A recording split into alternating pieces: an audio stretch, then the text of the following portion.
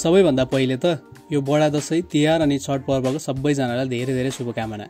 हुन त नेपाली फिल्महरू प्राय शुक्रबारको दिनमा रिलिज हुने गर्छन्, तर आज फुलपातीको दिन भएको हुनाले यही मौकामा एउटा नेपाली फिल्म रिलिज भएको छ। You guessed it right, Pashupati Prasad 2 Bhasme done. धेरै जनालाई थाहा होला यो फिल्म एउटा सिक्वल फिल्म हो भनेर, तर यदि कसैलाई थाहा छैन भने पनि उहाँहरूको लागि भनिदिन्छु, यो फिल्म पशुपति प्रसाद फिल्मको सेकेन्ड पार्ट हो। यसको फर्स्ट पार्टमा खगेन्द्र लामिछाने लिड रोलमा थिए। अहिलेको पार्टमा पनि उनको इन्भल्भमेन्ट त छ नै, उनी यो फिल्मका राइटर हुन् प्लस प्रोड्युसर पनि हुन्। यो फिल्मको स्टोरी पहिलो फिल्मकै 7 वर्ष पछिको कथालाई देखाएको स्टोरी हो। सो यो फिल्मको बारेमा मजाले कुरा गरौँ है त।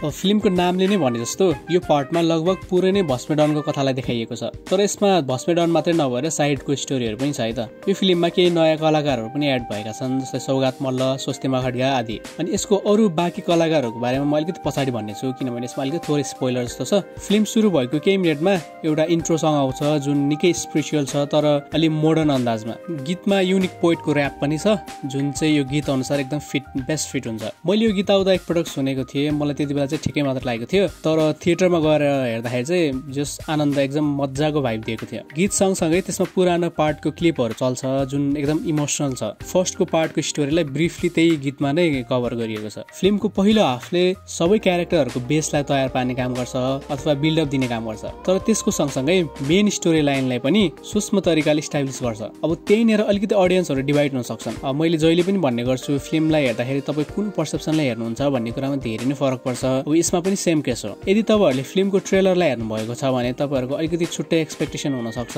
हेर्नु भएको छैन भने त जस त्यति धेरै प्रब्लम नहोला। सो यदि तपाईँहरू भस्मे डनको क्यारेक्टरलाई निकै मन पराउनुहुन्छ अनि उसलाई स्क्रिनमा दायाँ बायाँ अथवा उटपट्याङ कामहरू गरेको हेर्न एकदम रुचाउनुहुन्छ भने चाहिँ स्मुथली चल्दै जान्छ फिल्म। तर अलिक मेन स्टोरीलाई धेरै फोकस गरेको भए हुन्थ्यो भन्ने चाहनेहरूको लागि चाहिँ अलि फिल्मले चाहिँ ट्र्याक छोडेको जस्तो फिल हुन्छ, अब इट्स स्लो लाग्छ। अघि मैले भने नि फिल्ममा सौगातको क्यारेक्टर पनि छ भनेर, जुन चाहिँ एकदमै स्ट्रङ छ। उनको फिल्ममा अलि भिन्न लुक छ अनि क्यारेक्टर पनि निकै बवाल छ। उनको फेसियल अनि आँखाको एक्सप्रेसनले तपाईँहरूले इमोसनल अनि इरिटेटिङ दुवै मजाले बनाउन सक्छ। अनि स्वस्तिमाको क्यारेक्टर पनि राम्रो छ। उनको क्यारेक्टरले चाहिँ फर्स्ट पार्टको त्यो हनुमानको क्यारेक्टरलाई चाहिँ रिजेम्बल गर्छ अथवा सिमिलर छ त्यस्तो खालको। एउटा सिन छ जसमा चाहिँ भस्मे र स्वस्तिमाको क्यारेक्टर मैना नाम हुन्छ उनको चाहिँ, उनीहरू दुवैजना बसेका हुन्छन् र मैनाले चाहिँ आफ्नो ब्याकग्राउन्ड स्टोरीलाई सुनाउँदै हुन्छन्। त्यसमा कुनै पनि फ्ल्यासब्याकको सिनहरू छैन, कुनै पनि क्लिपहरू छैन, तर पनि उनीहरू दुवैजनाको डायलग डेलिभरी अनि एक्टिङ यति बवाल छ कि तपाईँहरूलाई त्यो सिनमा उनीहरूले बोलेर नै तपाईँहरूको आँखाबाट आँसु झार्न सक्छन्। एकदमै हुन्छ नि,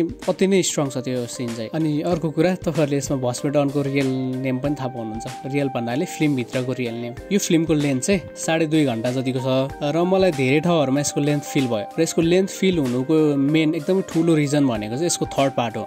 फिल्मको स्टोरीलाई यो पार्टमा कम्प्लिट गरिएको छैन। यसको थर्ड पार्टको लागि निकै धेरै स्टोरी बाँकी राखेको छ, जुन चाहिँ मलाई त्यस्तो ठिक लागेन। एटलिस्ट पनि एउटा पोइन्टमा लगेर स्टोरीलाई टर्मिनेट गरिदिएको भए एउटा यो पार्ट चाहिँ एन्ड भयो भन्ने जस्तो फिल हुन्थ्यो होला, तर त्यो चाहिँ अलिकति ल्याक पाएँ मैले चाहिँ। अब थर्ड पार्ट नै बनाउन चाहने भए त यसको त स्टोरी त इनफ नै छ नि। भस्मेको क्यारेक्टरलाई कन्टिन्युटी दिए पनि हुन्छ, सौगातको क्यारेक्टर छ, स्वस्तिमाको क्यारेक्टर छ। सो त्यो चाहिँ मेरो पर्सनल फिल भयो मलाई चाहिँ। अनि अघि मैले भनेको थिएँ नि केही नयाँ कलाकारहरू एड भएका छन् भनेर। अब नयाँ त एड भएका छन् नै, तर त्यसमा पुरानाहरू पनि लगभग लिड सबै क्यारेक्टरहरू रिटर्न भएका छन्। आई रिपिट, म फेरि पनि भन्दैछु, सबै कलाकारहरू। अब अलिक दिमाग लगाउनु भयो भने तपाईँहरूले थाहा पाइसक्नु होला कुन सरप्राइज छ फिल्ममा भन्ने। लास्टमा चाहिँ एउटा सरप्राइज छ। So at the and film कस्तो छ त, हेर्न मिल्छ मिल्दैन, राम्रो नराम्रो के छ त? फिल्म निकै राम्रो छ। म फेरि पनि भन्दैछु, पर्सेप्सनले धेरै नै म्याटर गर्छ। यदि तपाईँहरूले भिडियो हेरेर फिल्म हेर्ने सोच बनाउँदै हुनुहुन्छ भने चाहिँ मजाले हेर्दा हुन्छ, रमाइलो छ फिल्म। तर याद गर्नुहोस् कि फिल्ममा भस्मे डन अलि हावी छ। प्लस यदि तपाईँहरू काठमाडौँ भ्याली बाहिरको हुनुहुन्छ भने त तपाईँहरूको बाबा आमा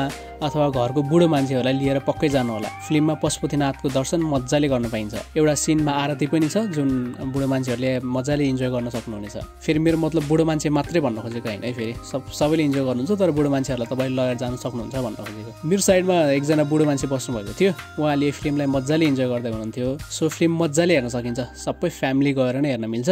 अगेन भस्मे डन इज अति दामी फिल्ममा। सो हाम्रो भिडियो यहीँसम्म थियो। भिडियो कस्तो लाग्यो? अनि जाँदा जाँदै चाहिँ हाम्रो सब्सक्राइबरहरू चाहिँ बढेकै छैन, एकदमै धेरै मान्छेहरूले चाहिँ सब्सक्राइब नगरेरै भिडियो हेर्नु भएको छ। सो यदि तपाईँहरूलाई भिडियो मनपर्छ भने चाहिँ प्लिज प्लिज प्लिज सब्सक्राइब गर्नु होला अनि लाइक गर्नु होला। यदि मन परेन भने पनि यु क्यान मजाले डिसलाइक। सबै राम्रो नराम्रो पोजिटिभ नेगेटिभ रेस्पोन्सहरू हामी लिन रेडी नै छौँ। सो अब हाम्रो भेट अर्को भिडियोमा हुनेछ। Till then C you guys.